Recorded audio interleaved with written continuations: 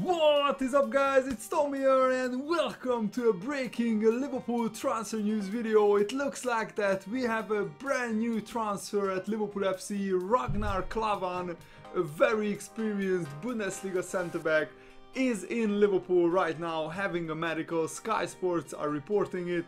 The transfer fee is £4.2 million for a 30-year-old very experienced centre-back.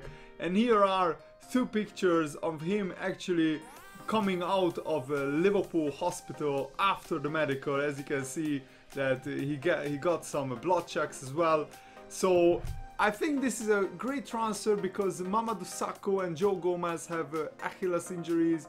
Thiago Ilori could go to the Olympics with Portugal, and also João Matip picked up a slight knock but nothing serious. They scanned Matip and thankfully nothing serious happened to him, so we still have Lovren and Matip, but we need cover. If one of them gets injured before the Arsenal game, there is basically no centre-back to play there, and he's basically, I think, the perfect replacement for Martin Skrtel. He costs less money, he will be on less wages. I actually watched some videos of him and he looks like a really strong, assured ball-playing centre-back. He's left-footed, so he can play in that left centre-back spot, and he's a leader. He's very vocal, he organizes the defense, and I watched his performances against Liverpool, against Borussia Dortmund, and for Estonia against Portugal, and in all three games he was really calm, composed. He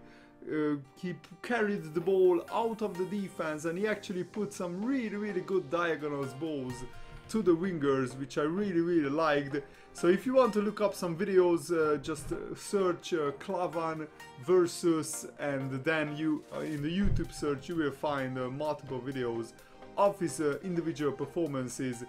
I remember the Liverpool-Augsburg games. I don't remember Klavan particularly well, but I remember that we had a really hard time breaking down the Augsburg defense.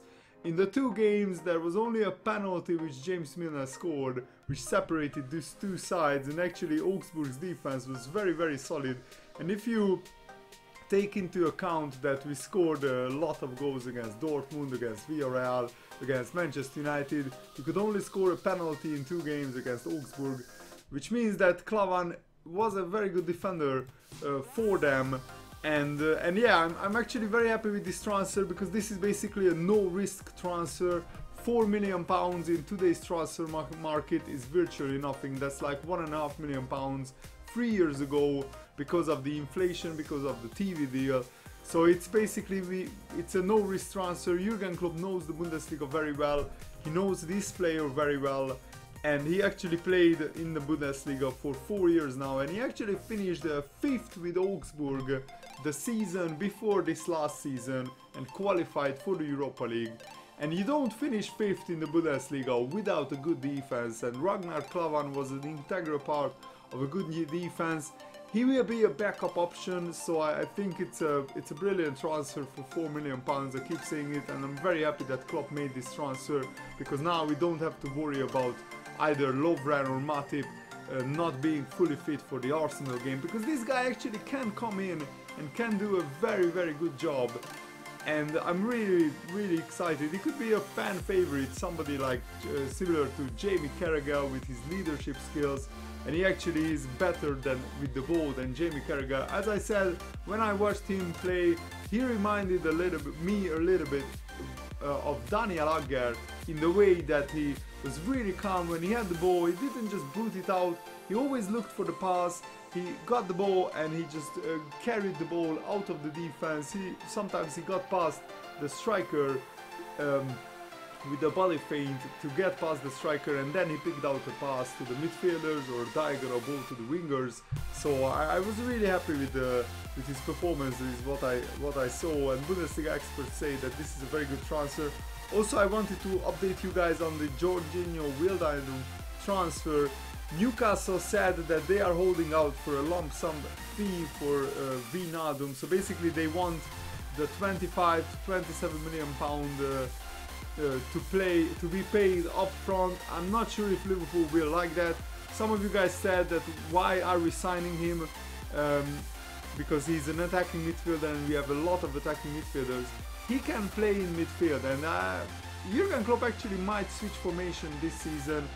Everybody thinks that Jurgen Klopp could play in the 4-2-3-1 formation, but judging on the preseason games so far, we played 4-3-3 quite a few times, and Jorginho Wijnaldum could play in the center midfield because he played there for PSV Eindhoven. He scored 56 goals in like 150 games for PSV Eindhoven in center midfield, and he also played there sometimes for Newcastle, where he was really excellent, and he also played in center midfield in a midfield three. There, I have to emphasize this. He can't play in the midfield through. He's not that type of player, Wijnaldum, but he can play in the midfield three with Emre Can and maybe Jordan Henderson or Philippe Coutinho. And if Jurgen Klopp thinks that this is a good transfer, I'm all for it. We shouldn't really pay attention to the transfer fee too much, because we sold so many players and we keep selling big players like Benteke, for example, so we will have a lot of money generated, so we have the funds to spend on this transfer. And frankly, if Wijnaldum, if he was signed from PSV Eindhoven, everybody would be very excited, and I think he's an even better player now than what he was for PSV Eindhoven. Just because he got relegated with Newcastle and just because he disappeared in some of the games, I don't think we should judge that too harshly. It's very difficult to play in a side like Newcastle United, which hardly create any chances and they are always on the back foot. And he actually scored more goals in the Premier League, Wijnaldum, than any of the Liverpool midfielders. And that says it all, that he can score goals. And I think if we get an injury to either Coutinho, Firmino or Mane, we need good backup players. So I'm very happy that we are going for Wijnaldum. I really hope that that we actually pull the transfer off. Rafa Benitez thinks very highly of him, and I think that Wijnaldum definitely won't be staying at Newcastle United, and I don't want the likes of Tottenham or Everton picking up a very good player like him. I want him at Liverpool, but let me know if you agree or disagree with me. And one last transfer story, which is kind of linked to Liverpool. Borussia Dortmund opened talks with Bayern Munich over the transfer of Mario Götze. The Eurosport newspaper is reporting it. Bayern chief executive Karl-Heinz Rummenigge told Sport 1 that I can confirm that talks with Borussia Dortmund regarding Götze have taken place. The deal is not done just yet. Both clubs will have to reach an agreement over a transfer fee first. The Dortmund fans won't be happy about this because they don't want Götze back at Dortmund. It's quite weird because actually Borussia Dortmund signed Mkhitaryan to replace Götze when Götze went to Bayern Munich, and now they are signing Götze back to replace Mkhitaryan, who went to Manchester United. It's funny how the transfers work out in the space of 3 or 4 years. And I'm actually not too disappointed that Götze doesn't come to Liverpool, and I will tell you why. Because Liverpool wasn't his first choice. When Jurgen Klopp saw that Götze is hesitating on the deal, because Jurgen Klopp, make no mistake, even before the Euros, we went in for Götze. Jurgen Klopp wanted to bring him in, but when Jurgen Klopp saw that Götze is hesitating on the move and he wasn't 100% certain that he wants to come to Liverpool, he moved on quickly. We signed Mane and we quickly forgot about Götze, and frankly we don't need players that don't 100% want to play for Liverpool FC, and I'm happy that actually Jurgen Klopp has done this.